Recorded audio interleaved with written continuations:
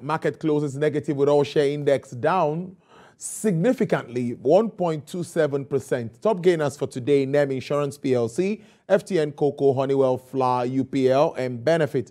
Top losers, we have Boa Foods, NNFM, that's Nigerian Flour Mills, PLC, Seplat, Eternal Oil, NACO. Effiong, this is significant. Our stock market is bleeding. It is. Bleeding. Indirect. Seriously. The index 1.57 down, honestly. And you know what? Very big companies are the ones that down. I should give you names of Boa Foods, Seplat, Boa Cement, Dangote Sugar, Dangote Cement, the heavy ones. Think of Dangote Cement losing over 5% down. Boa Cement, Boa Foods almost 10%.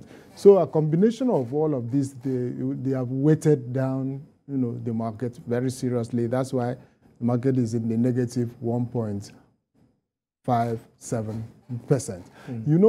I had been saying that I expect the market to, show this character for some time to come. Indeed, we are not yet out of the woods. Yeah. You've heard what the aviation expert had said. So if you move away from the aviation sector and then you mirror the larger economy, you still have great negativity. The stock market is part of it, and indeed the market mirrors what goes on in the entire economy. So the market is responding, to the negative things that investors are spotting, from the economy. And so the respite, we are not holding for now. Yeah. Well, let's wrap it up on that note. Thank you so much, Fengekop. As usual, it's not really looking good. But let's see what's happening outside our shores. Yes. Because Asian shares are down for the 7th straight session today after a renewed spike in European energy prices, stoked fears of recession and pushed bond yields higher, while tipping the euro to a 20-year lows. European stock followed Asian equities trading pattern. EUROSTOXX 50 futures and FTSE futures were both off around 0.2% after sliding overnight. Benchmark gas prices in European Union surged 13% overnight to a record peak, having doubled in just a month to be 14 times higher than the average of the past decade.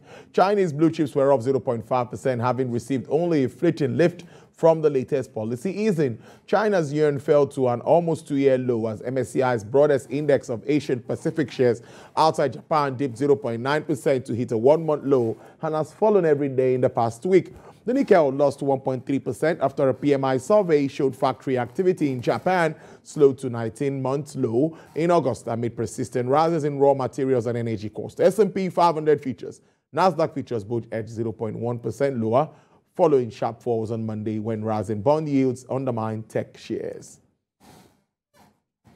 The Moscow exchange is set to ban the use of dollars as collateral to underwrite transactions in its latest move as Russia seeks to cut dependence on currencies of nations that have imposed sanctions on it.